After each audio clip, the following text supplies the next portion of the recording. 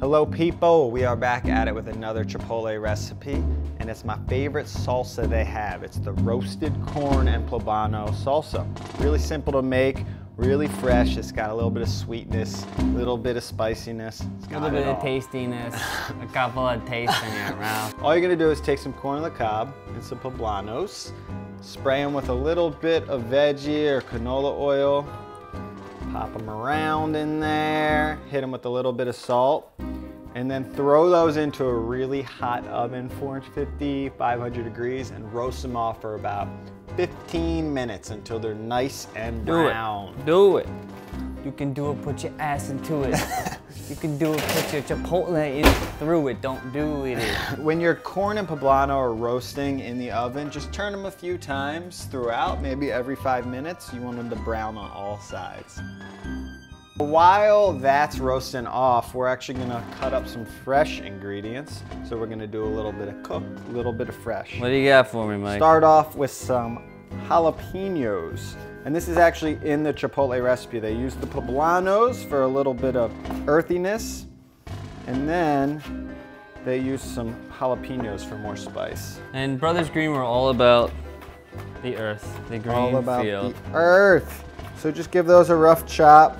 Get you a bowl. There's really nothing better than a nice chunky salsa. That's why I like this one the most. Mike likes his salsa like he likes his women. That is not true. Chunky. Notice how Mike, he actually chopped around the jalapeno. This is a kind of a cool way to avoid the extra heat, to avoid the seeds, to avoid the flesh where all the all that. I love the flavor of peppers, but sometimes I just can't handle the heat. You know, pussy. Excuse me. You're Sorry, still got some corn in my throat. You're still gonna get plenty of heat with just the outer skin, but you're not gonna be frickin' coughing and dying. Some cilantro, chop that up. Same deal, rough chop. Where did you get that knife from? Did you kill a zebra for that thing? I killed a zebra. I stuck it in the printer and scanned it right on. Is that why we've been eating so many zebra steaks recently? And throw that in. Then we're just gonna wait for the finished poblanos and corn to roast, and then we'll be back. Oh my God, I think I hear it. It's done. It's done, it's coming. That's hot, hot, hot. It's ready to go. So if you can see these puppies, look at that. This is what we're going for. We've charred the outside skin of the poblano, and we've got a nice little char on the corn as well. Look at this right here. The skin is just peeling right off of there. And this stuff, not that tasty, the outer skin, but the inside flesh, oh God, it's all roasty and delicious. So just get off as much as possible. And while Mike's doing that, I can just take the corn. Exactly. Teamwork. Cut. You know, when you're cutting it off the cob, you just kind of want to find where the inside is and just cut along that. And then all the beautiful kernels just fall off the bone. Basically rocket science. One thing about poblanos is that they're the least hot pepper out of all the really spicy ones. So you've got, you know, jalapeno, serrano, habanero, and the poblano is like the first in line for least spicy or biggest pussy. But sometimes, every once in a while, a badass poblano sneaks in there and will just blow your mind off. So just be careful.